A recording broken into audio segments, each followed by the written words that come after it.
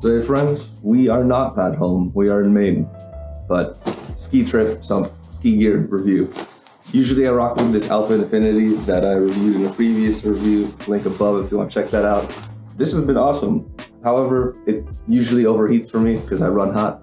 So I want to try a different jacket that was a little bit thinner, and because this is a nicer weather and we should be freezing to death. I picked up this Dope Snow Yeti Jacket. It's thinner, it's pull over, it's a little bit more casual, less technical, but maybe this will work for those sunnier days, and hopefully I'll figure that out today. So let's rock with it and try it out, but let's talk about the jacket itself first. See when it's 50 degrees and nobody's in the parking lot because it's gonna be slushy as F. Well, it was raining this morning too. Yeah, but this is the perfect time for this jacket because it's, you know, warm weather skiing basically. All y'all Californians, this is probably why you like this brand. This usually doesn't rock in the Northeast, but this is perfect right now. Californians, this is the life. Skiing is great in this weather. I'm still hot. So today was a sunny day, which is a perfect time to talk about the pros of the Dope Snow Yeti Jacket. This guy beasted today. It was great because it was like 55, super warm, like probably overkill for this jacket, but it was still able to deal with everything that was thrown us today. So let me get into that. So first, when we started our ride today, it was rainy. I don't really have my camera on here because I didn't want to like risk it, but it rained. This was able to bead off all of that without any sort of soaking in, so which was nice because it acted like sort of like a rain shell. Didn't have to worry about insulation getting wet. It didn't weigh me down. It really just kept me dry for those showers in the morning.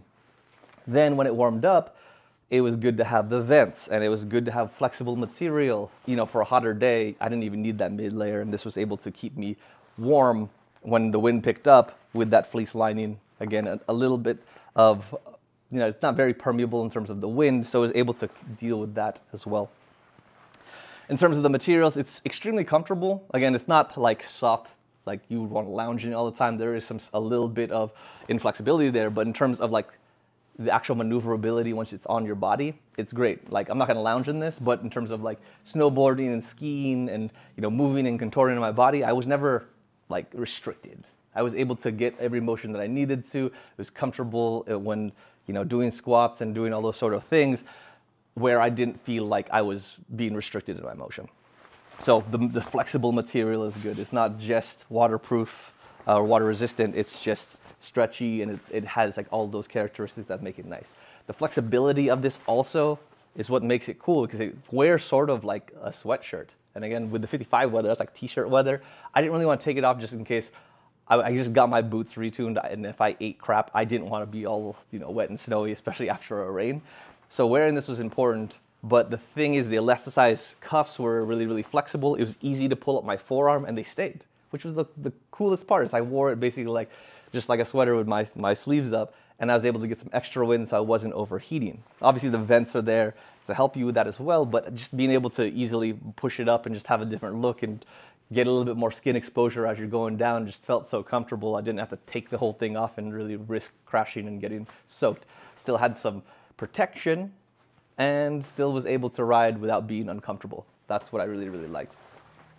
In terms of other features here, obviously the hood has a sort of a wind guard, so if you are stuck in snow showers or showers in general or rainfall even, you know, you saw a lot of people wear some neck gaiters. Not all of those are resistant. This will help with that, keep you a little bit warmer, keep you a little bit drier, and obviously with this hood, you can cinch it down really well. They have elasticized cables here as well as really chunky fasteners, really easy to use. The biggest thing is that it's just a tight fitting hood. Like you're gonna have to stop and really like stretch it over your hood. It's not the most swallowing thing that I've seen out there. However, it does give you just enough coverage where you can protect your helmet, protect the holes and not get wet from that perspective.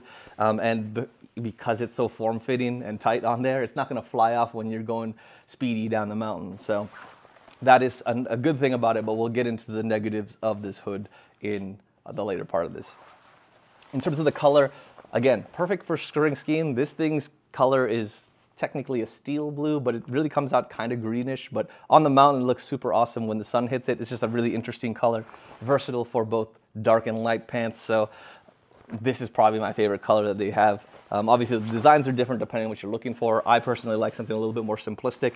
You can go for whatever you need. And then the other thing that was really cool was this big swallowing kangaroo pocket.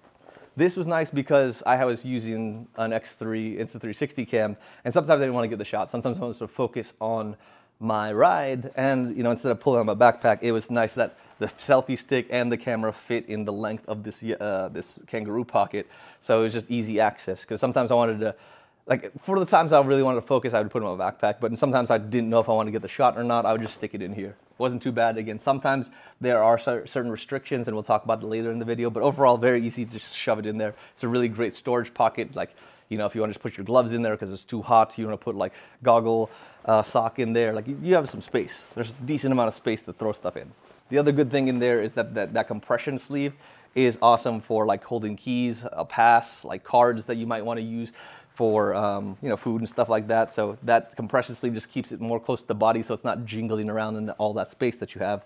It's also really good for your phone because it's stretchy. Like most phones can fit in here, and they're if you're old school, they even have like a wired connection slot for headphones if you want to wire that through your arms and have it there. So very, very nice. There are some considerations when using this pocket we'll talk about later, but overall very, very easy to use, awesomely large, and yeah, it's held up through rain and sunshine, so super impressed. But let's talk about some things that probably need some improvement.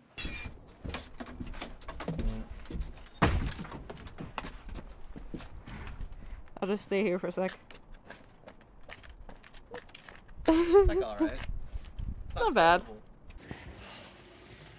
So this jacket is all right, but all the skin exposed is rough.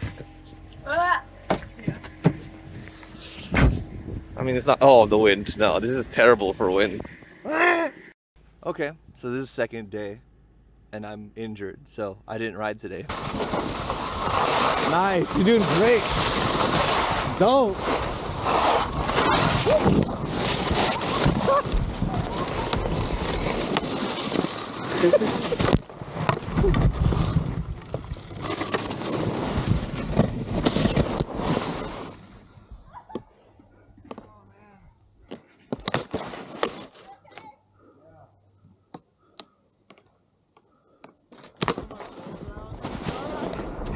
Ah.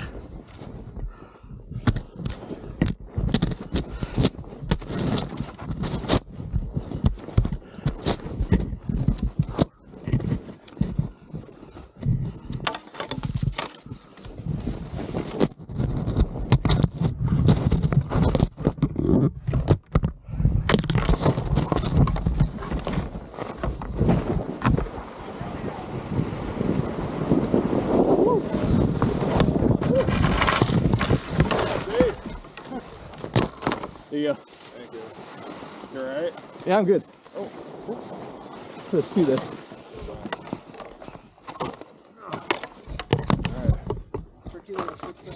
But she did, and she did well, I think. I wasn't there, but she dealt with ice. First day, she's doing great. He couldn't keep up with me. Anyway, this is a good time to talk about kind of the negatives of this jacket.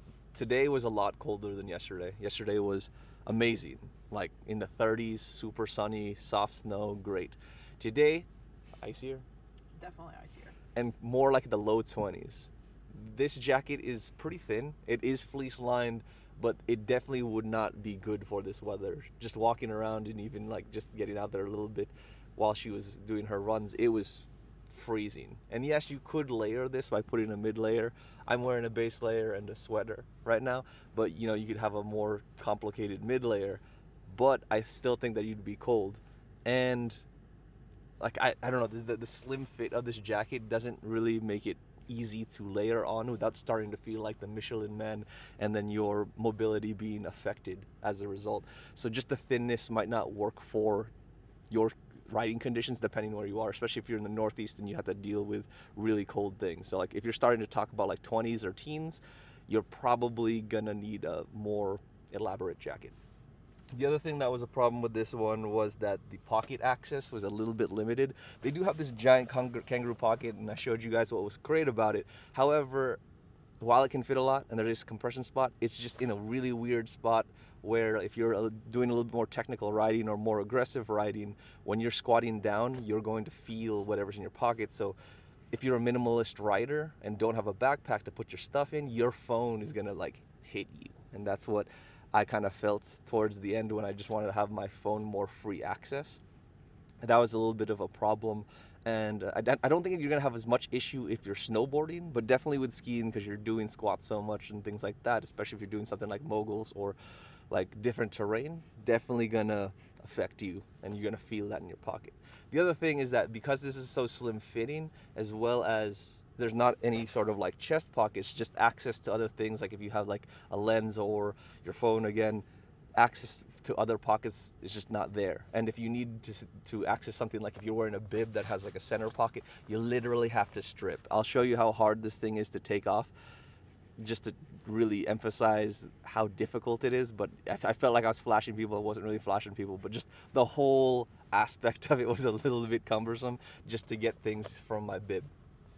Again, if you're just using regular pants, you're not gonna have that issue, but I tend to like to leave my pants open just so like there's that space for my thighs to move around. I don't like having phones and keys and things like there. And then I think lastly, the big thing for me was that this isn't really helmet compliant. It's really tight on the hood, so it's good if you're just like wearing it casually, but for me, I'm a big proponent of wearing a helmet, because, you know, especially if you're doing something a little more intense, you need that protection.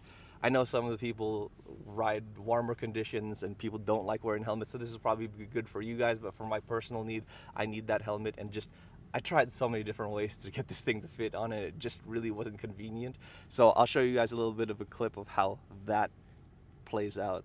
In summary, the Yeti Snow Jacket is great for those individuals looking for something a little bit more lightweight, flexible, you know, no frills and hassles, like people that really just don't need that extra insulation for warmth. They don't need a ton of pockets. They are a minimalist rider that really just likes nothing, you know, it's just little things on with the mountain with them. I think this is great because it's stylish. It has that flexibility to move around without restriction, and it does the baseline things that a jacket needs to do in terms of protecting you from the wind and showers and things like that when the weathers do turn south. The other thing that I forgot to mention is that it does have a pass pocket sleeve, which is great for mountains that have readers that can penetrate clothing. So again, you don't have to take the pass out, very easy to access if you need to, but it's just something that's a nice convenience. Again, it's probably not great for people who are doing much colder weather, like 20 and below, 25 and below. Just the wind can penetrate the jacket at those temperatures, and it's just extremely uncomfortable. And layering it, you could do a mid layer, as I mentioned before. It's just not the best in terms of layering because it is a tighter fit, so that it's snug to the body and you can move around with it. But if you're putting like multiple mid layers in there, you're gonna feel very bulky and it just won't feel very comfortable as you're going down the mountain. That's the biggest flaw that I would say from this jacket. Is it's just not designed for like really cold northeast snow conditions. But if you're a West Coast rider, or you're getting more spring skiing in, this is perfect jacket. I love it. It's something that I can easily recommend. At $169, it's not a tremendous hit on the bank, and I would say, because we're at the end of the season, definitely look out for discounts, because they do discount their last year's models as they introduce new options. So if there's a jacket that you liked and maybe did not pick up because you already had a jacket, but maybe you want to consider something, or you're going to do more warmer skiing in the future, maybe look for this season's to get discounted. I think they discount anywhere from like 20 to 40 bucks depending on the model. So definitely check Dope Snow out for that. But I do appreciate you guys sticking around with this review. I know I try to get at least one ski review out there every year because I've been trying to go out there more, but we'll be transitioning back into technology and getting out back on the field workouts. So hope you guys are ready for that, because I'm starting to get a little bit more free time with one of my projects closing up. So I'm hoping to get back to my normal schedule of videos, live streams, and all that, so I can interact with you guys a lot more. But as always, if you liked the video, please consider liking, subscribing, commenting, do all the things that you normally do on a video that you like and love, and I'll see you shortly. Peace. So we'll see if the monkey man comes.